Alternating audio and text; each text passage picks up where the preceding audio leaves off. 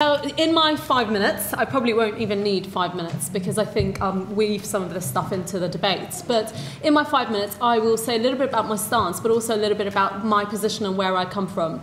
So I set up InspirEngage International in 2009, but that was after 11 years of volunteering.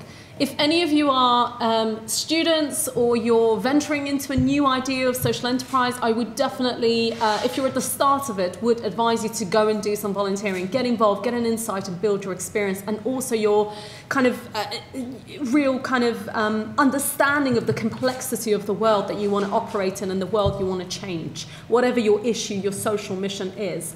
And I got the opportunity to do that since the age of 13. I was actually born in Iran and I'm still not a British national. I'm an immigrant in this country. I was a war refugee to Sweden. I grew up there and then moved here when I was 13 years old. I couldn't speak English properly and used to actually sit in the House of Parliament and discuss petition and frameworks and all of what became the UK Youth Parliament.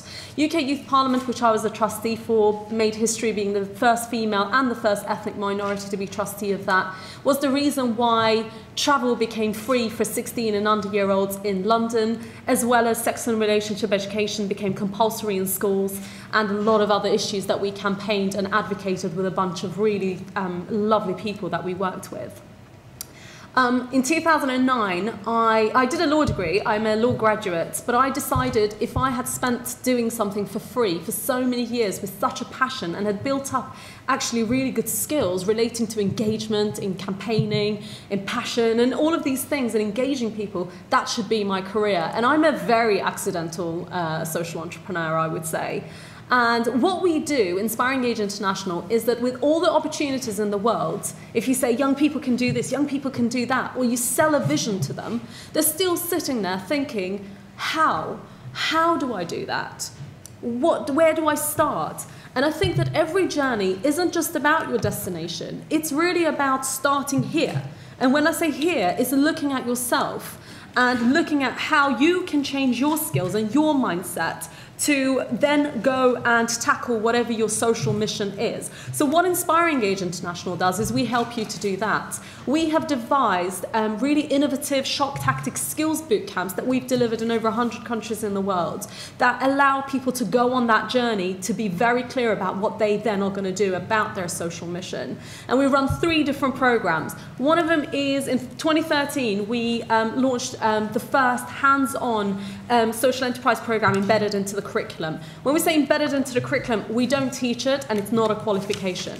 I'll give you an example. We ran one in Solihull with one of the colleges there. And let's say Johnny in construction, he studies construction, he has skills to fix something. We partnered with the local police. The local police said, here are vulnerable people who just need something fixing.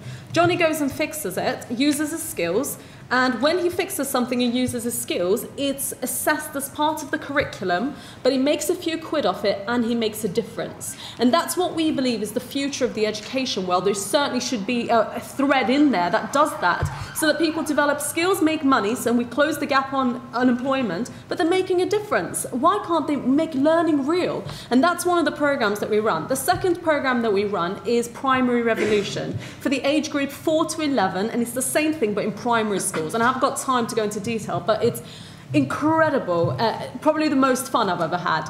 Where we probably have the highest social return is our program called Startup and Stilettos, The Future is Female. And that is where we work with vulnerable women who've been victims of lots of different things like domestic violence. We had women who were ex-offenders, running from lots of different issues, very, very complex personal issues.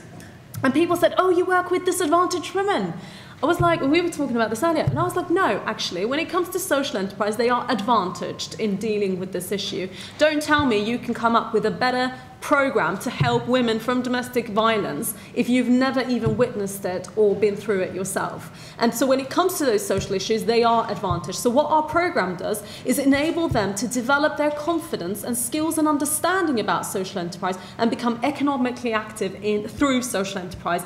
And my mom said, well, Melody, why don't you continue focusing on young people, because then you can make a difference earlier on. And I said to her, Mom, every woman who comes on our program has 2-3 children.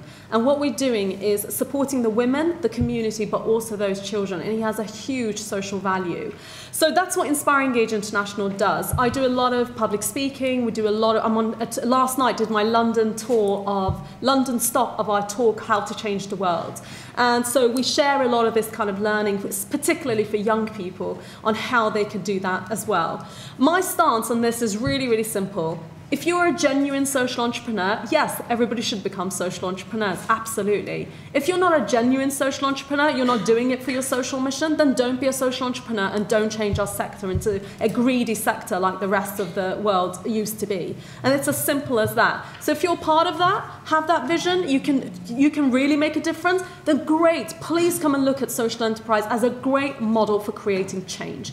If you don't do that and you want to change this, and we have an influx of people who think social enterprise is super sexy, I'm going to jump on the bandwagon and do it, then please don't come and do that and ruin something great that we're helping to build.